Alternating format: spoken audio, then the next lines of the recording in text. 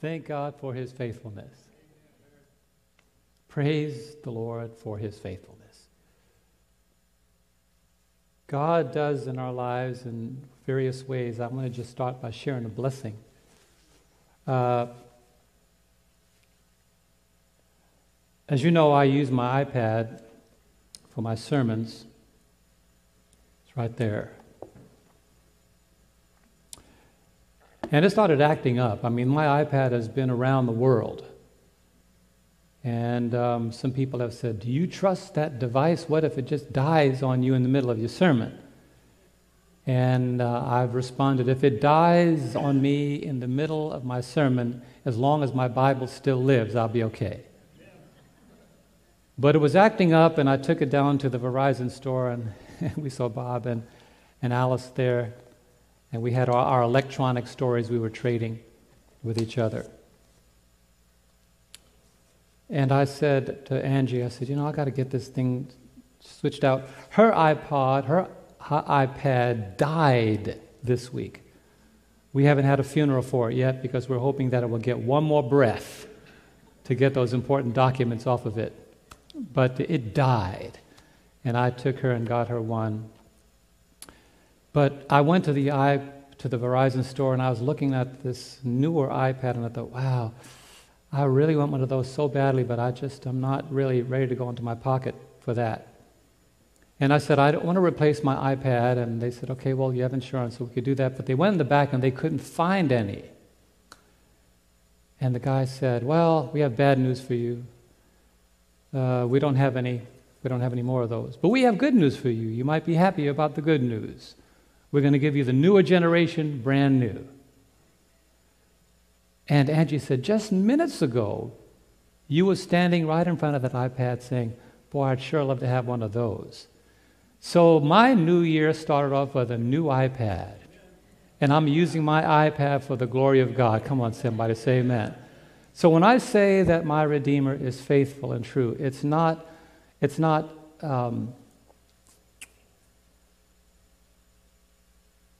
a hearsay. It's an experience. That's why I've been encouraged. The sermon title is Why Settle for Less? Why settle for less? The scripture reading comes from one of the most contrasting texts in the Bible. There are many texts. Romans 6, verse 23 is one. John 3:16 is another. John 10:10 is another. A contrasting scripture is one that shows the side of God and the side of the enemy in the same passage. The wages of sin is death, but the gift of God is eternal life. The contrast. This is one of those contrasting ones, which is the foundation of our message. And then we're going to transition into Matthew 19. Well, let's read this together. I'd like to encourage you to read this with me. The Bible reads thus far together. The thief does not come except to do what? Steal, together, kill, and what else? Destroy. But what does the Lord say? But I have come that they may have life, and that they may have it how? More abundantly. This is not going to be a motivational sermon. This is going to be a sermon that really taps you into a foundation that never fails, a building that never cracks, and a God that never disappoints. A foundation that never fails, a building that never cracks, and a God that never disappoints. Bow your heads with me. Loving Father in heaven, we catapult ourselves into the new year, and I know I'm dating this message, but I do it intentionally, because there are opportunities for us to begin again. And this is one. Now speak to your people. And may we consider deeply that we don't have to settle for less when we serve you, the King of everything.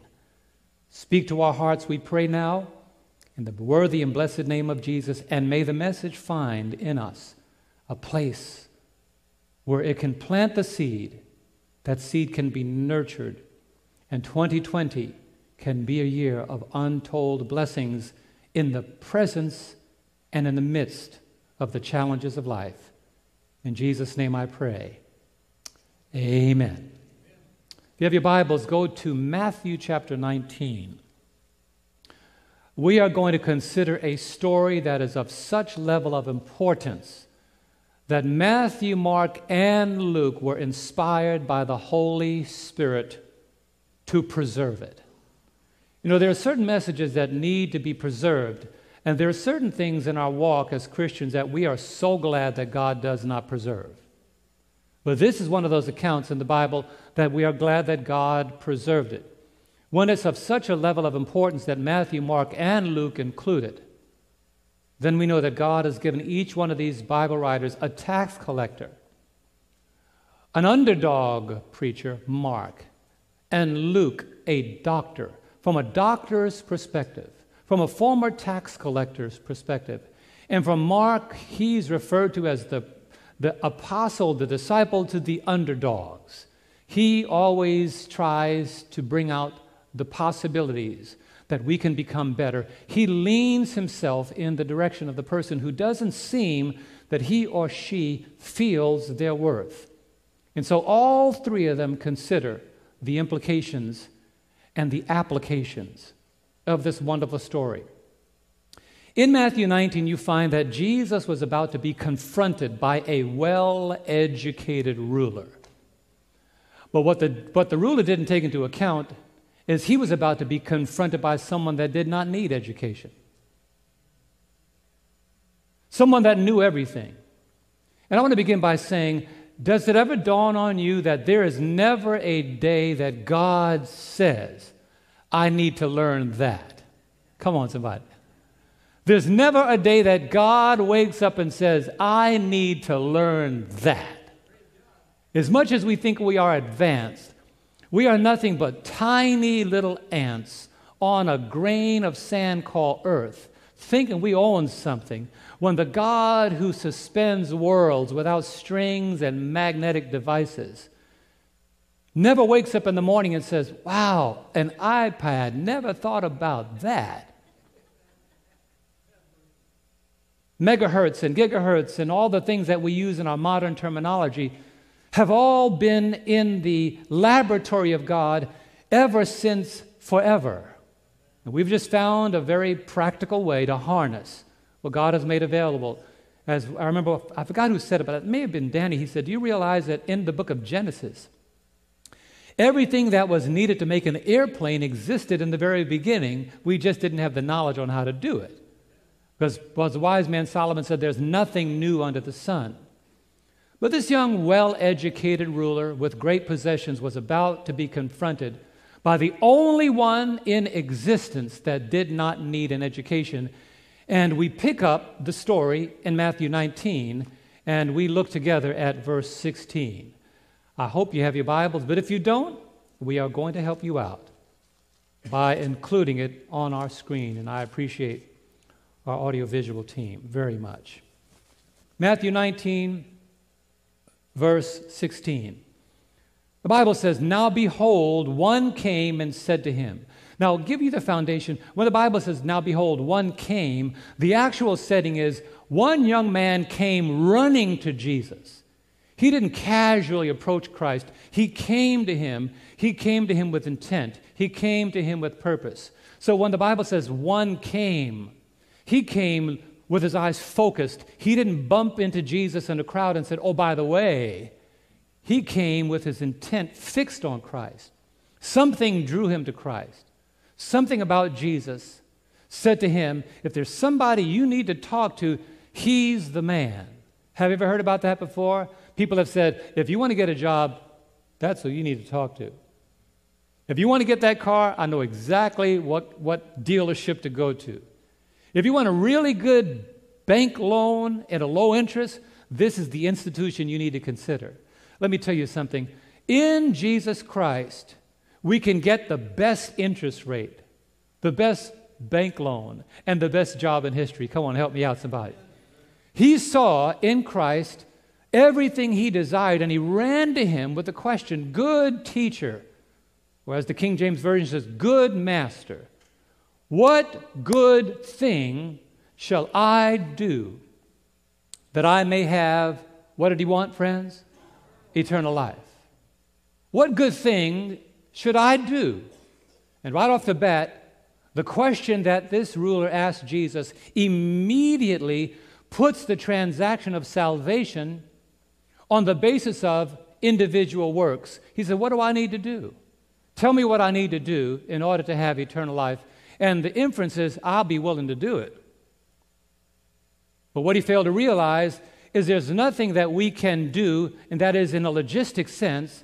We can't sing better, we can't preach better, we can't save enough money, we can't have the highest position in life. There's nothing that we can do logistically that can contribute to eternal life, because eternal life is a gift of God. Now I want you to get this. It's not a gift from God. It is the gift of God. What's the difference? I can give you something. That's a gift. But if I give you myself, I am the gift. Jesus didn't give us a gift. He gave us himself. Wasn't that the statement that the prophets made concerning the coming of Christ? Behold, call his name Emmanuel, meaning what? God with us. So when the Bible says salvation, it is a gift of God, not of works. It is God giving himself through the person of Jesus. He's extending himself. He's not just giving gifts. Anybody could give a gift from a distance, but when the gift is of such value that he sends the gift embodied in an individual, you know that that's not just an ordinary gift. God says, I need to send myself in the person of my Son. That's why Jesus responded to this young ruler with the same word the young ruler used. Good. Look at verse 17. So he said to him, why do you call me good? Why do you call me good? No one is good, but how many? One, that is God. So let's pause there for a brief moment. I'll give you the last part of the text. What in fact is being said here, the ruler called Jesus good when according to the Jewish Talmud, the word good is never used except only as it relates to God. So here is Jesus on the earth, already many confrontations with the Pharisees and the scribes and the religious leaders, of which he is a part of that sect. So now he calls Jesus good, and Jesus, when he responds, why do you call me good? There's none good but one. Jesus capitalizes on a moment by saying, wait a minute. He is of the very same sect, the very same group of individuals that denied my divinity, and they never call me good because they would not call anybody good but God. But this young man who is a part of that very sect calls me good. So wait a minute, I want to take advantage of this opportunity and hopefully get one of the leaders to publicly acknowledge my divinity. That's why he said, there's nobody good but God.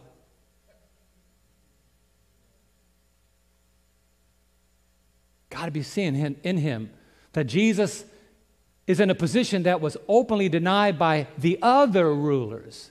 But a ruler comes along and gives him the title that according to their own Talmud should never be used except when you are talking to God. And he calls him good master, good teacher. Oh, am I good? Well, then I must be God. This was an opportunity for Jesus to confirm his divinity. That's why he said what he did. Furthermore, when he said to him in the latter part of the verse, but if you want to enter into life, what did he end by saying? The last three words. Say it together. Keep the commandments. The reason why he said that, once again, from a Jewish perspective, the commandments have never been disconnected from salvation. Let me say that again. Honoring and living in harmony with the commandments of God have never been disconnected from salvation. When we are saved by grace through faith in Christ alone, we are saved by grace through faith in Christ alone, but do we make God's law void through faith? And Paul the Apostle reminds us by saying, certainly not. If we are saved, if we are in a relationship with Christ, we don't ignore the commandments of God because we have faith.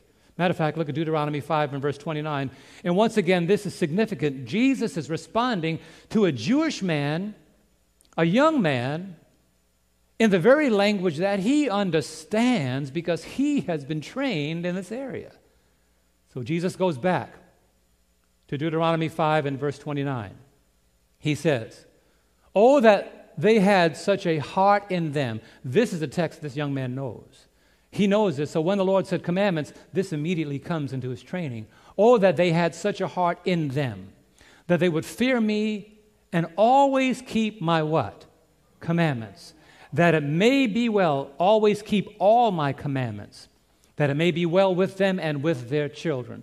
So you find in this young man's life, he was raised. My wife and I, we were in Jerusalem. We went by the Wailing Wall. Some of you have been there before.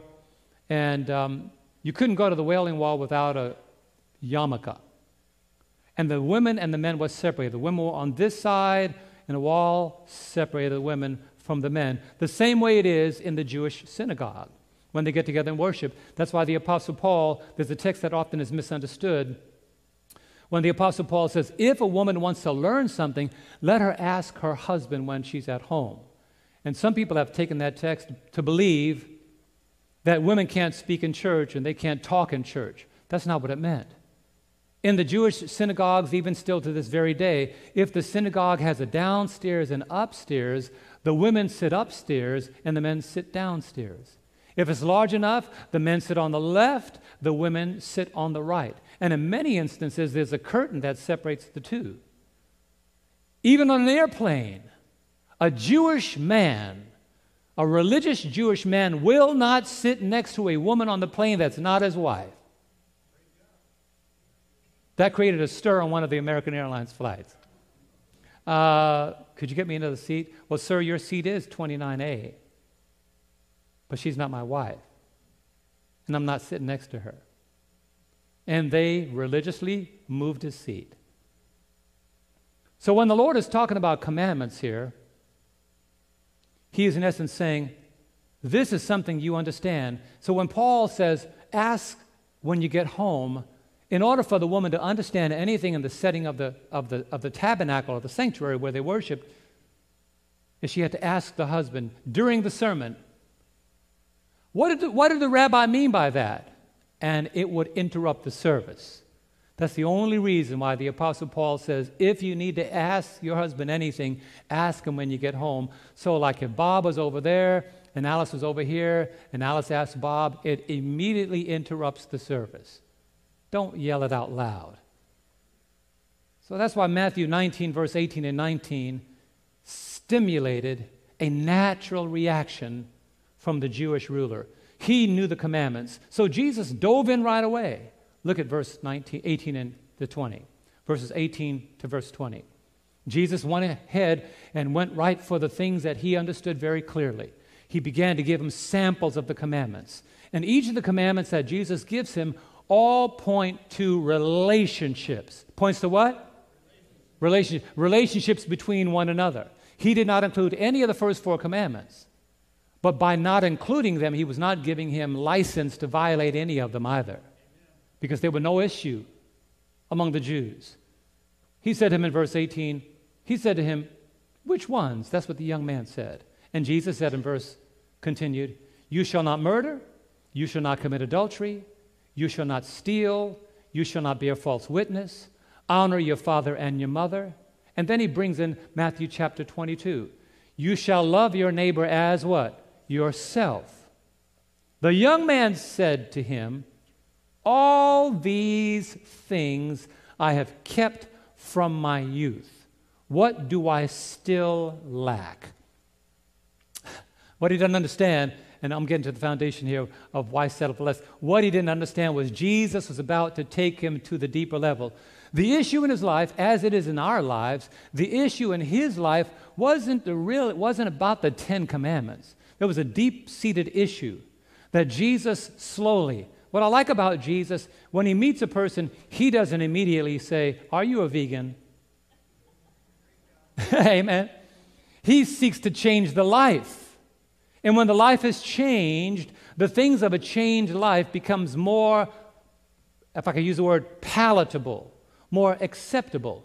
He doesn't say, the moment he meets a person, do you keep the Sabbath? No.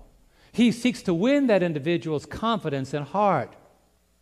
He seeks to show that person love and patience and gratitude and kindness. And by winning that individual, he's getting slowly to the deeper level. Look at the stories in the Bible, and you'll find in every case, in every instance, when Jesus had a one-to-one conversation, he always got to the deeper issue slowly. He could have told this young man from the very beginning, you know what your problem is? You don't like other people. But he said, let me start where I know he and I could connect. Learn that principle. When you converse with people, start where you can connect. Do it. Connect kindly. Amen, somebody? Amen. Connect kindly. Don't connect theologically and try to be the proof texter in the beginning. That's why tonight's Vespers is going to be powerful. You cannot afford to miss it. I'm telling you now. Show you how to bring out the best in your Bible study. So he begins now. And when you look at the story, there was nothing wrong with the question that the young man asked.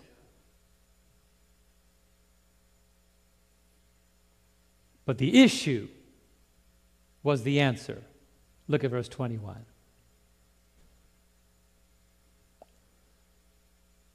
Jesus said to him, if you want to be perfect, I'm always amazed when I meet Christians that spend a whole lot of time talking about perfection.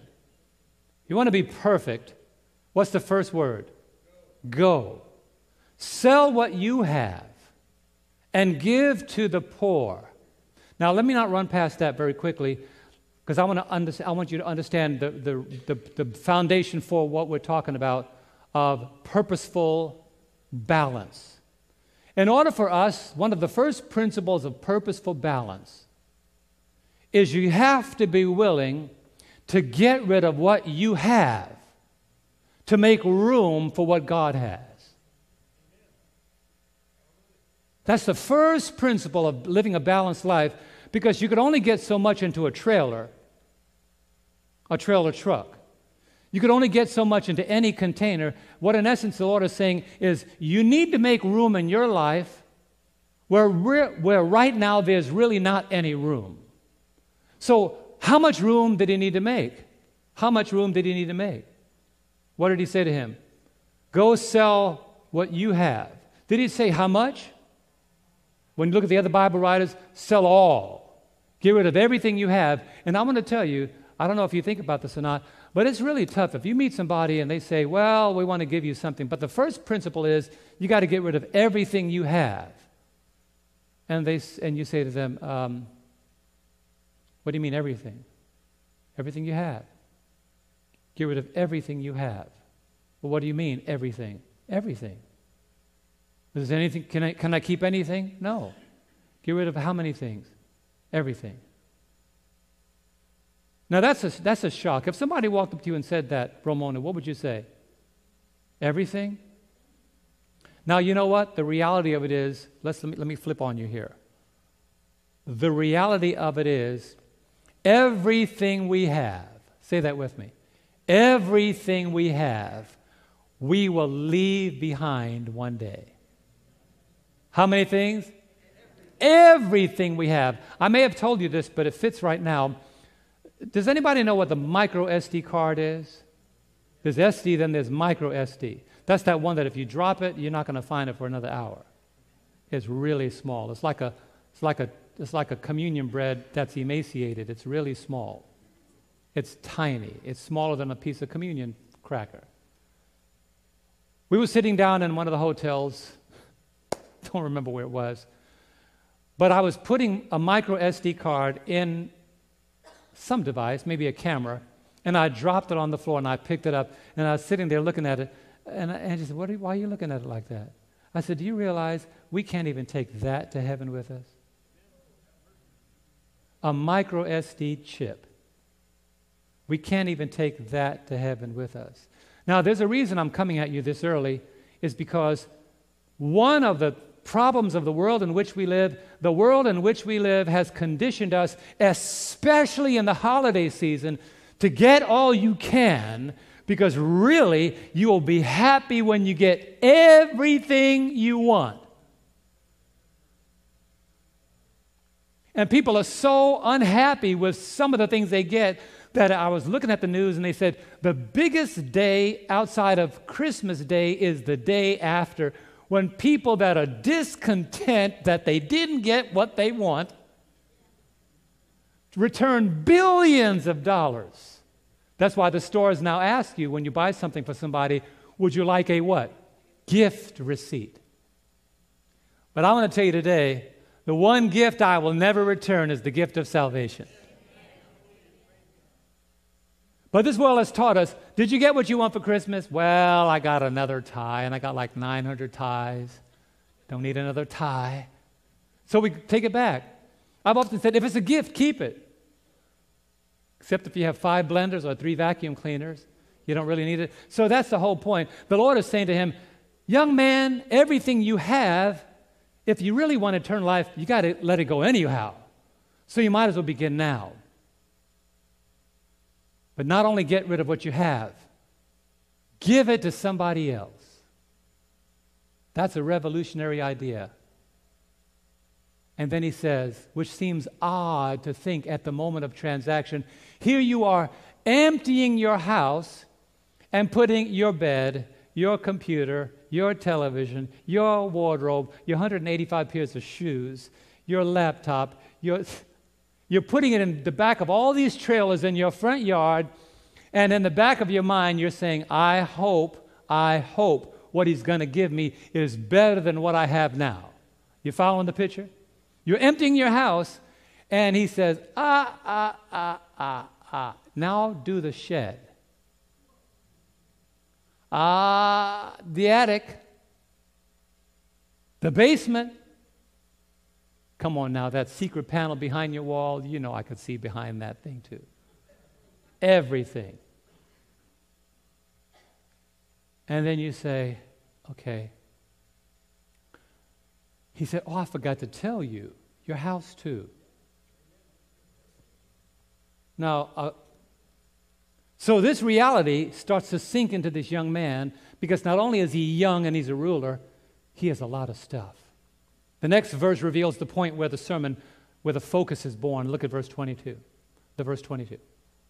But when the young man heard that saying, when he heard about the price for eternal life, when he heard about the command of Christ, the Bible said, he went away how?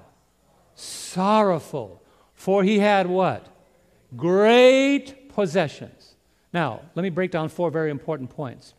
Allow me to expand on why the rich young ruler walked away.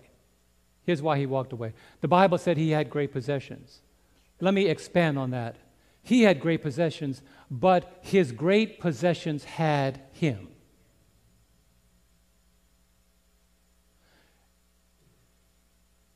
You find in many of the challenges that we face in life is not what we have, but it's what has us. And you might say, I don't have great possessions. But when you begin to break this down, he traded life for things that have no life. Okay. Got me a new case. Samsung case. Samsung phone. Note 10 Plus, 5G. The Lord says, get rid of it. Well, how am I going to make phone calls? He's saying, you know why I want you to get rid of it? Because it's between you and me. I know some of you are probably holding on to your phone tighter now. If the Lord told this generation to get rid of just their phone, I could feel your pulse speeding up right now. I could see the expression. My what, Lord? I stood in front of 2 young ladies down in Florida a couple of years ago when we did camp meeting. Down in Florida, I forgot where it was. Nice big church. We did a camp meeting in the winter. There was these 2 young ladies, 2 young girls, they were teenagers. And they came to me and they said, we watch your series. How girls do. We watch your series. on unclean spirits. It was nice. Pastor, it was real nice. They said that was deep. They were, using the young words like and deep. I like that was deep, like deep. And I said, do you want to have that kind of experience? He said, we sure would. I said, child, do this.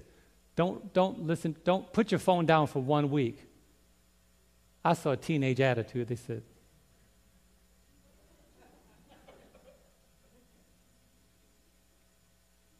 and they walked away silently. No further comment necessary. Now, while we're thinking about that, it is humorous to think about, but when our possessions have us, the possession is greater than the things that we possess. When we don't have the conscious intellect to not allow a device or a job or a relationship or anything that we own or anything that is in our sphere of impact or influence, when we allow anything in our sphere of impact or influence to be of a higher priority than eternal life, something is wrong. Something is seriously wrong. And this generation, above all others, this last generation has been flooded. What word did I just use? Flooded. You know why I know? Because I'm one of them. With stuff. I go through my house, and Angie and I, when trying, we want to unload stuff. I made the mistake and said that on television once. And I got a letter from somebody in Africa, and they said, mail me your stuff. I said, if you want my stuff, you have to come get it. Because I go through my drawer. Come on now. I go through my drawer, and I found a flip phone. A dinosaur. I found an old digital camera. The highest resolution was 5 megapixels. Techies, you know what I'm talking about, right? Old stuff. I found cords. You know, they make fools out of us with these cords. First it's USB, then it's USB 2, then it's USB 2.4, then it's USB 3 and 3.0 and 3.1. Then it has a connection that we can't connect, so we get an adapter for the connector that I can't connect, so that we can have 3 adapters to connect that cord to something that we can't connect it to anymore. And between the old device and the new device, we have 3 connectors to step grade up and down. You get my point? We go from USB-C to USB 3.1, 3.2, 2.0, and we get every device, and we think, I am ready for life, and then we go overseas and we realize, I forgot a cord. And that one cord throws our life into a tizzy, a spin. We don't know what to do. I was in Jamaica just recently, and at the camp meeting there in North Jamaica Conference, and when I was done, the guys that run the audio, they said, oh, we have a request. Please give us that plug. I said, what plug? That plug. Because we can never buy that plug in Jamaica. Okay, I said, since you did such a good job, I'll give it to you. They said, we're not done. We want that direct box. Now, that's foreign language to some of you ladies or men.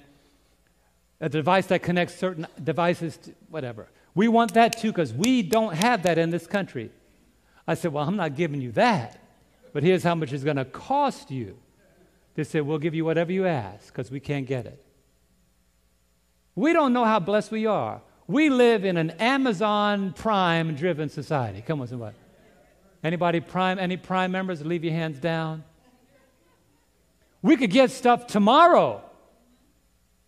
And if it doesn't come tomorrow, my package did not arrive. That's the society we live in. We are addicted. And if our internet takes a minute to download something, we call Frontier Communications. My internet is slow. God knows me so well, but He does not allow my internet to be more than 3 megabyte download. And for those of you that know what I mean, all around me there's fiber optics over here, 12 megabyte down here, in West Frankfort 120 megabyte download, and God put me on a street where I only get 3 megabytes download speed. Hurry up. Now, I'm talking technically right here, but I'm taking you somewhere. That's how we think. It's not fast enough. It's not efficient enough. And when we upgrade our phones, honestly, how many of us really need to upgrade our phones? We really don't. But we do it because we want to be on the cutting edge. iPhone people, look and live. A Note 10 Plus. Don't trade life for things that don't have life. The greatest roadblock in this fast-paced generation is to spend time with a book that takes time. I'm going to say it again. You cannot afford to miss tonight, 4 o'clock, because I'm going to show you how you can restore the greatest joy with something that takes time. The Lord confronted that young man, and he said, the price for eternal life is this. He traded the eternal for the temporal. He realized that the reason why he was confronted and walked away sorrowfully is because the price for eternal life was higher than the price he was willing to pay. And the ironic thing about it, Gary, was this: eternal life has already been paid for. Ephesians 2, verse 8 and 9. I just said it. Ephesians 2, verse 8 and 9. For by grace you have been saved through faith, and that not of yourselves.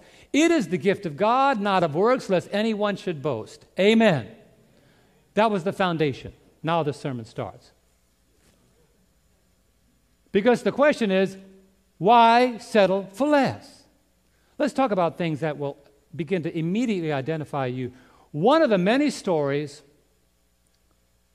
this is one of the many stories in the Bible that modern psychologists call self-sabotage. What word did I just say? Self-sabotage. And this story describes this kind of self-sabotage. To be lost is horrendous, but to ignore salvation intentionally is unimaginable. That's why at the last, when the curtain finally goes down, one of the reasons why there's going to be weeping and wailing and gnashing of teeth is because when the electricity has been cut off, when there's no more digital communication, when all satellites cease to function and all televisions cannot be turned on and everything we've surrounded ourselves with begins to not even speak to us, there will be weeping and wailing and gnashing of teeth when the only thing that really mattered is not in our backpack. Salvation. Verse 23 and 24. Then Jesus said to his disciples, assuredly I say to you, this is for sure, that it is hard for a rich man, and by the way, every one of us is rich in some capacity. It is hard for a rich man to enter the kingdom of heaven. And again I say to you, it is easier for a camel to go through the eye of a needle than for a rich man to enter the kingdom of God. Now, that text has caused theological debates. Some people say, well, in the Middle East, there's a gate called the needle gate, and for the camel to go through it, he has to get on his knees and crawl through and then stand up on the other side. That may be true. Others say, well, what the Lord actually meant was a sewing needle, and you know camels can't go through the eye of a sewing needle. Either case, the focal point is, the point is, it's hard for people that have things that are between them and God to make it into the kingdom. And every one of us is in that category of rich by the description of the true witness, and his name is Jesus. Every one of us is rich in some area. If you don't think you're rich, start traveling around the world. Start going to countries where the water, you can't even see through the water, and people bathe in and drink the same water, as is the case in some third world countries. It's the same water that cows defecate in, and the sewage run off in, and people bathe in. And the diseases are so rampant that you can get sick by just breathing the atmosphere. And you come back home and lay in your bed and tell me you're not rich. Or go to a thatched hut in Africa, as we did, that's made of cow dung and dirt. But if a really good rainstorm comes, that house ceases to exist. And they have a hole in the wall of their house that they covered up with cardboard, and there are no functioning lights in there except a small candle in the corner. And they all live on things that are made of straw and wood that's really not symmetrical, and they are smiling like they have a castle.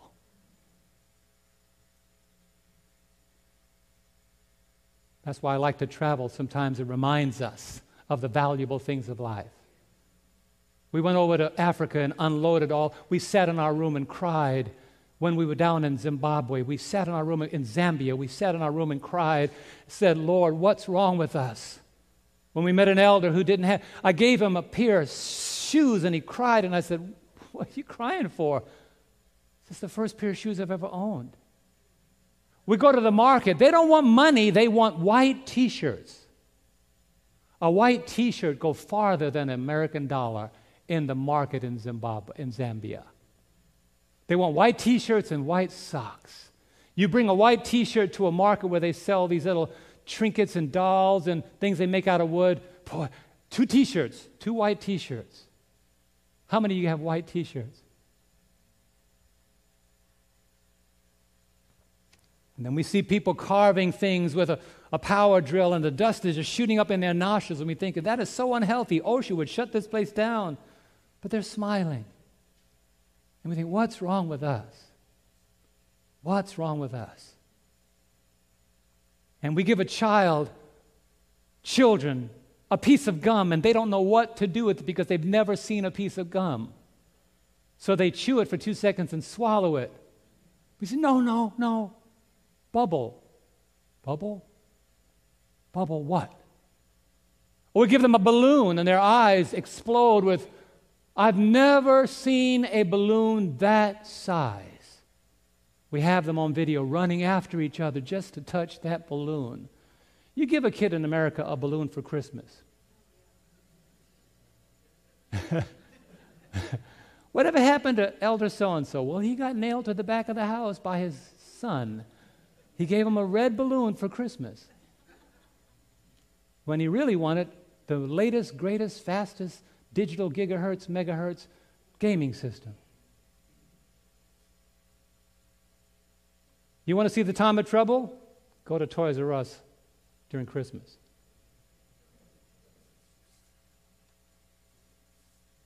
The diagnosis of us today is one of the reasons why our Christianity is not at an 8, 9, or 10, is Revelation 3, verse 17. We should be at an 8, 9, with the knowledge that God has given to this church. Our spiritual fervor should be at an 8, 9, or 10. Look at the reason why it's not. Revelation 3, verse 17. Because you say, I am rich, I have become wealthy, and have need of nothing, and do not know that you are wretched, miserable, poor, blind, and what? And naked. It is the sad reality of this text is he is saying, this is how you think you are, but this is how you really are, and you don't know how you really are. Ain't that messed up? That's messed up. So in the case of the rich young ruler and the church of the last days, the question is the same. Now here we're going to go into the psychological part of the sermon. Why settle for less? The number one reason why people settle for less, let me ask you some questions. Why do people settle for less when Jesus came to give us more? Why do people see eternal life as a liability and they see eternal death as an asset? Why do we default to bad choices when the good benefits of the good choices are right before us? 3 major reasons. Reason number 1, faulty thinking. Say that together with me. Faulty thinking. What's faulty thinking? Listen to this. When perceived value distorts actual value. When things of lesser value are preferred above things of greater value. Here's why. Because our repetitive life choices have conditioned us to think that things of lesser value are more important than things of greater value. That is messed up. There's a terminology used in psychology. I may have written it down here, but one psychologist talks about, she said the behavior that have held some of us is we find ourselves in this place where we are afraid of failure, but we are even more terrified of success.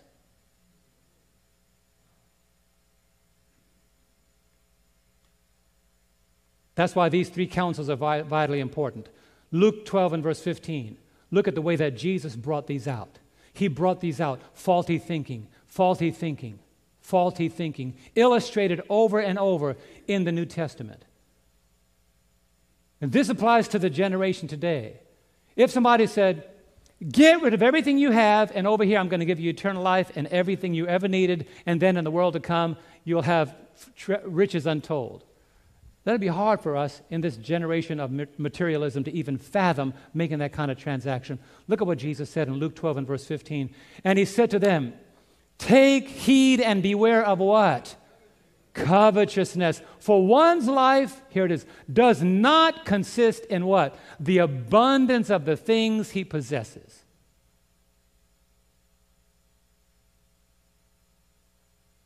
Gloria Vanderbilt died this year. The real estate mogul died last year. That's right, died last year. The real estate mogul, the mother of Anderson Cooper on CNN. Some say her worth was $200 million at the time of her death. Others say that this lady who owns so much, her worth dwindled down to $1.5 million because he said Anderson Cooper inherited $1.5 million in cash after his mother's death. No one really knows, but the point of the matter is, whether you are wealthy or poor, when you die, your wealth can do you absolutely no good. Vanderbilt, Gloria Vanderbilt in New York, man, she's very well known. Gloria Vanderbilt? People have buildings with their name on it. You drive along the West Side Highway, Trump has so many buildings with his name on it. Trump, Trump, Trump, Trump. Trump, Trump, Trump, Trump. Towers all over the place. Let me tell you, my brothers, the Lord is saying, my sisters, the Lord is saying, be careful when the things around you make you seem to be larger than life, and then you ignore life itself because you think that your accoutrements naturally entitle you to eternal life. What is this text saying? When abundance seems more valuable than lack, when abundance seems more valuable than lack, but the Lord is in essence saying is lack is really more abundant than abundance. Because if the power goes out, the guy that's in West Frankfort sitting on the curb with a cup, you know how much he's lost? Nothing. Doesn't have a house to burn down, don't have a bank account to crash. That's why poor people, when the stock market goes up or down, they say, we're going to go to the beach. Because they don't really care, right? But it's those very, very wealthy people. How's the stock market doing today? And you see them on the plane. Stock market, right? Oh, it went down 2%. Oh, it went up 5%. Oh. Now, I'm happy because I want to retire with a good retirement. Anybody can say amen with me? But let me make it clear. My retirement is on the shoulders of Jesus. He's the one that promises to provide every need I have according to his riches and glory. The second reason for faulty thinking is in 1 Timothy 6:6. Look at this. 1 Timothy 6:6. Faulty thinking makes us think that having more is better than having less, when in fact, no matter what category you're in, you can't take it with you. 1 Timothy 6:6, a very short passage. Now godliness with contentment is what, church? Great gain. Here is faulty thinking. When godliness does not bring contentment. When godliness does not bring contentment. I read a story just reading. I'm going to share this story with you tonight. I want you to come. This story tonight, I'll just give you just a hint of it, of a young Spanish man who wanted Bible study so badly, He walked for hours in 100-degree plus weather to go to see a pastor, and 3 times in a row, the pastor lost his phone number. And the pastor described, he said, you know what bothered him when he eventually baptized this young man? He said, what bothered him is this young man's passion to know about Christ was greater than my passion to want to share Christ with him. Because I, as a pastor, fell into the rut. And I did not think that his hours of walking in 100-degree plus weather, asking me question after question, was important enough. But to him, it meant everything. When we were in India, not too many years ago, I was told by the people that took us over there, they said, now tonight, there are going to be people that are Hindu and Buddhist that are coming tonight to hear you speak. All they know is that a Christian pastor is going to be speaking tonight at that school, and they have been walking for hours to get there. And when I came to speak, there they were lined up with their chain connected from their head to their nose, all the accoutrements of the gods that they serve. And after I spoke, they all walked up to me and said, pray for me, pray for me, pray for me, pray for me, pray for me, pray for me, pray for me, pray for me. And they said, when they hear that a Christian is in this community, they will walk for hours just to hear about a God that they don't know. Godliness with contentment is great gain. The third thing that leads to faulty thinking is in Luke 8 and verse 14. Look what happens. Luke 8 and verse 14. The second one is when godliness does not bring contentment. The third one is when we merge with environmental pressures. When we merge with environmental pressures. In other words, we start living like the world around us wants us to live. Luke 8 and verse 14. Now the ones that fell among thorns are those who, when they have heard, they go out and are choked with cares. What else? Riches and what else? Pleasures of life and what? Bring no fruit to maturity. 2020 ought to be the year when our fruits become more mature. So we're going to outline how that can happen.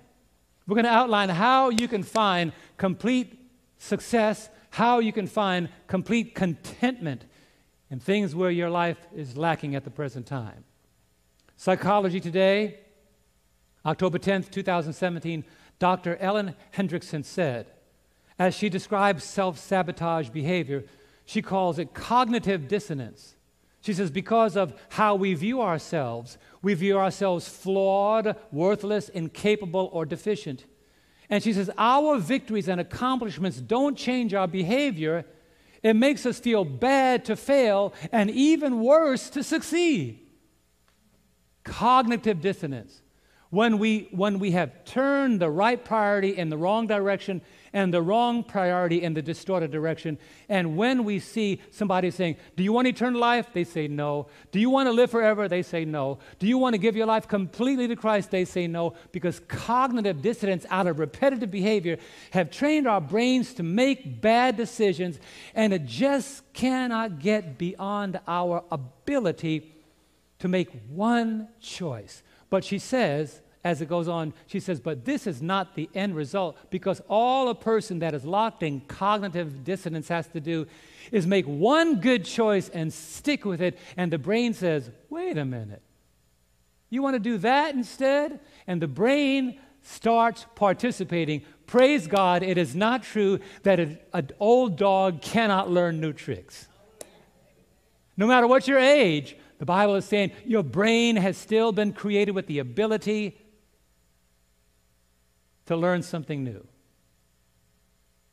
So you may look like an old dog, but you can learn new tricks. Amen? What's the remedy for repetitively choosing wrong things? You have to change the way you see yourself. Say that with me. You have to do what? Change the way you see yourself. 1 Peter 2, verse 9. Let's go quicker now. So I want to wind up in a few minutes. 1 Peter 2, verse 9, you have to change the way you see yourself. We have to begin to see ourselves the way that God sees us. We have to repetitively choose to see ourselves as God sees us. 1 Peter 2, verse 9. How does God see us? Here's what he says. But you are a what? Come on. chosen generation, a royal priesthood, a holy nation, his own special people, that you may proclaim the praises of him who called you out of darkness into what? Marvelous light. Is the message we have marvelous? Is this message marvelous? Is the Lord we serve marvelous?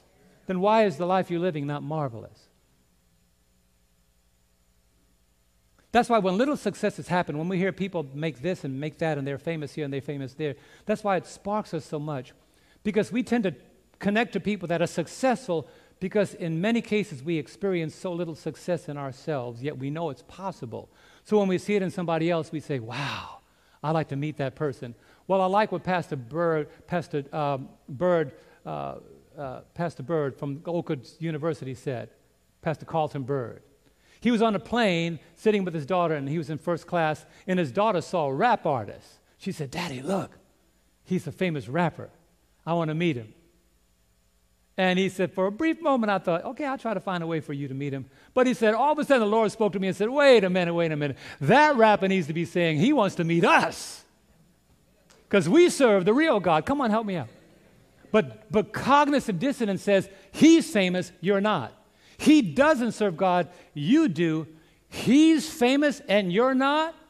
Let me tell you something. God doesn't call us to be famous. He calls us to be faithful, and the world is not the measuring rod by which that is established. So when I see people that are famous, I say, they ought to know who I work for, right, Yvonne? I work for God. I had a sticker on my Forerunner, an old one. It said on the back, on a mission. And every time I stopped to get gas and somebody saw that, it said, you're on a mission for who?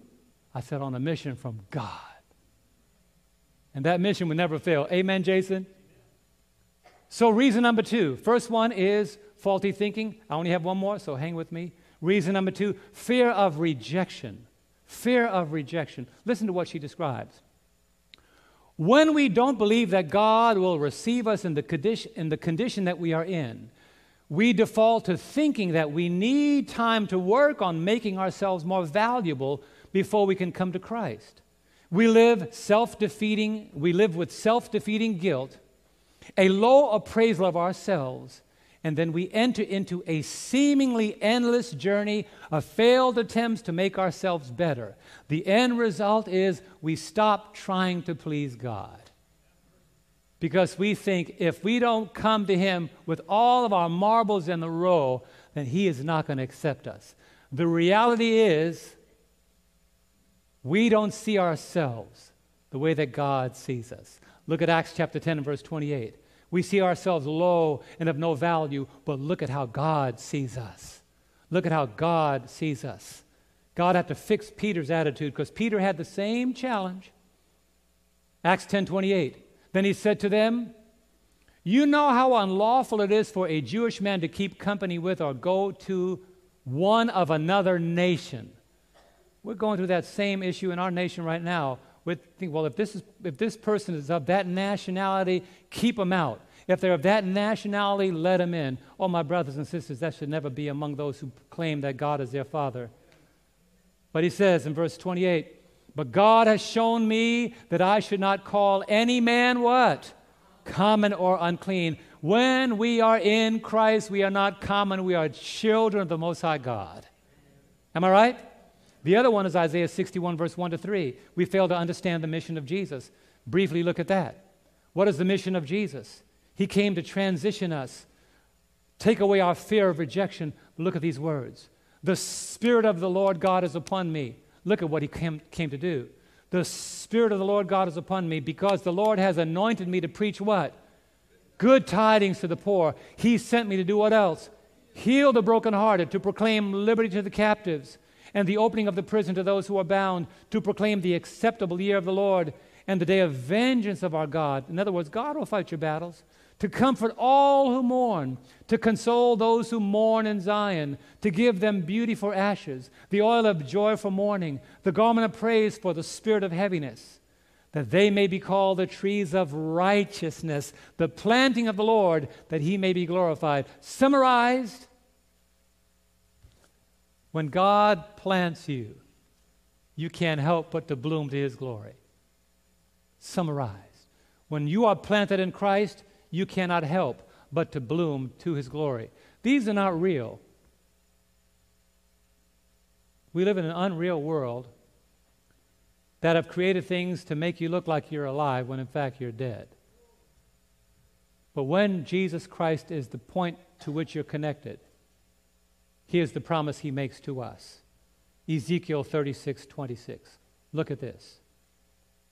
The remedy for this fear of rejection is come to Jesus as you are, and He will make the change. Don't wait. Here it is. Ezekiel 36:26. I will give you a what kind of heart? A new heart. And what else? Put a new spirit within you. I will take the heart of stone out of your flesh and give you a what? Heart of flesh. And I want to read this quotation before the last point from Prophets and Kings, page 233.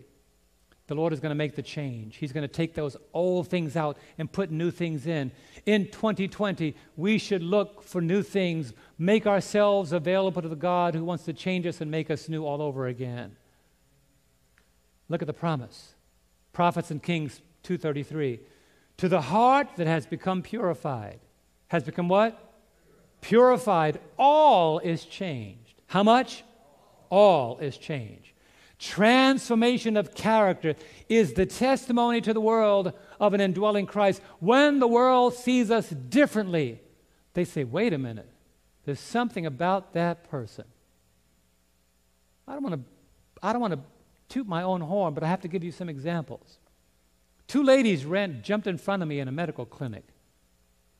When they told me, go upstairs and get your records, and when you come back down, walk straight to the front of the line. Well, 2 or 3 ladies jumped in front of me in a medical clinic. I had the right, to walk to the front of the line. I stayed at the back of the line. Angie was already behind the desk in the room where they were waiting for these files to be drawn. And the nurse said to her, is your husband a Christian? In San Francisco. Is he a Christian? She said, yeah, why? She said, because normally, I told him just to come to the front. Nobody would go to the back of the line and wait like he is. He should just come right to the front of the line. I waited. I got to the front of the line. Let me make a point. When your life is transformed, people in public see it. She says the Spirit of God produces a new life in the soul, bringing the thoughts and desires into obedience to the will of Christ. And the inward man is renewed in the image of God. Listen to how it ends. Weak and erring men and women show to the world that the redeeming power of grace can cause the faulty character, what kind of character? The faulty character to develop into a symmetry, and abundant example of fruitfulness. They said, wow, what a life. And I would say to you, just before I close, one of the reasons why more Christians are not where Christians are is because they're waiting to see in Christians something worth grabbing onto. They want to embrace something that they don't yet see. The last reason why we settle for less is procrastination and avoidance. What is it? Procrastination and avoidance. What does that mean? According to psychologists, they say, when we think that time, what did I just say? Time and opportunity are in our favor. And that we can avoid the right decision until the right time eventually comes. You know the problem with that? Is according to the procrastinator, the right time never comes. Psychology Today, June 11, 2018. Melanie Greenberg, PhD, she says, procrastination and avoidance can also be ways of not taking responsibility for your actions. People procrastinate because they don't want to take responsibility. They don't want to take responsibility that they can change, so they keep avoiding and putting it off. She goes on to say, these behaviors allow you to blame outside factors, like not having enough time. You may also procrastinate and avoid because you are a perfectionist. You think you have to become perfect before you can move forward, and you cannot decide where to begin. And all of these tendencies make us people of hesitancy and a life filled with anxiety. You can get rid of your anxiety if you simply give your life to Jesus. This week, I'm going to invite the praise team to come out. And when they come out, I'll give you the remedy. I'll give you the remedy for procrastination. I want to get them in place. This week, the list of all the famous people that died in 2019 was published. Did any of you see it?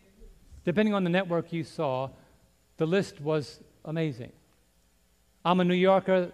Yvonne might remember Don Imus in the morning. Don Imus, a very famous radio voice.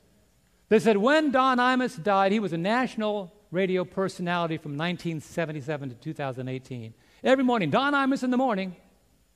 They said when he died, his net worth was $75 million at the time of his death. He died at 79 years old, and not a single penny of his money could have canceled his death date. I was moved by the story. A 21-year-old man, he's a rapper, very well known, just coming up. His name is Juice WRLD. He died in the airport in Chicago Midway Airport as his private jet landed. He went into cardiac arrest in a private airplane hangar in his jet. Was transported to a local hospital where he died at 21 years old. Just getting started. Young people were going crazy over Juice WRLD. He died with a beginning estimated $4 million net worth, but he died. Another young man named Cameron Boyce, 20 years old, starring in a lot of the Disney movies, just getting off the ground, 20 years old. One day he had an epileptic fit in his bed at home, died, 20 years old. Net worth $5 million. There are others like Doris Day, died at 97.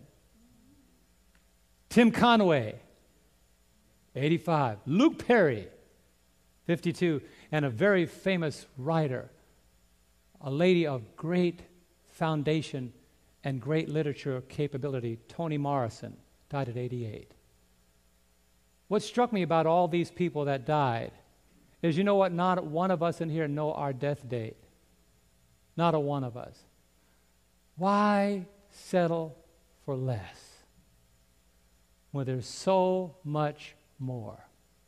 The prophet said, "For we brought nothing into this world, and it is certain that we will carry nothing out."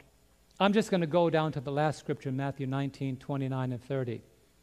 The remedy for procrastination and avoidance is don't delay. Today is the day of salvation. When is it? Today. Today is the day to decide.